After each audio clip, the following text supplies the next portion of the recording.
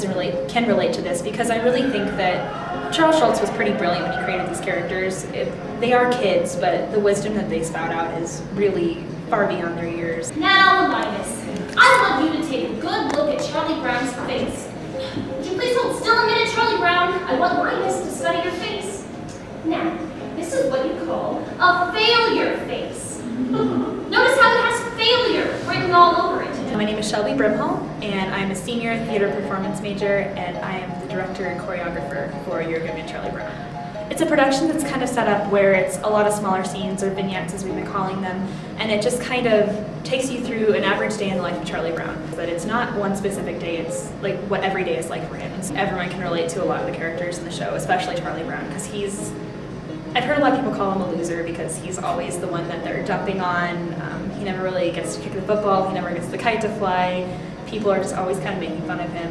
Look at my little baby brother Linus with his little blanket. There's your little baby brother with his silly blanket. Well, you know how babies are with their blankets. At this point in our lives, it's almost more relevant to college students than it is to little kids, because we've experienced a lot more in our lives, and we can relate to at least one of the characters, if not more, about Sally's struggles with school, or Charlie Brown just having to try his hardest or being teased in school.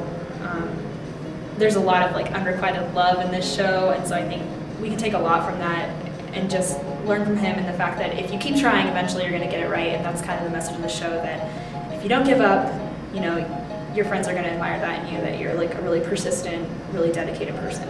I'm not very handsome or clever or lucid. I've always been stupid at spelling and numbers.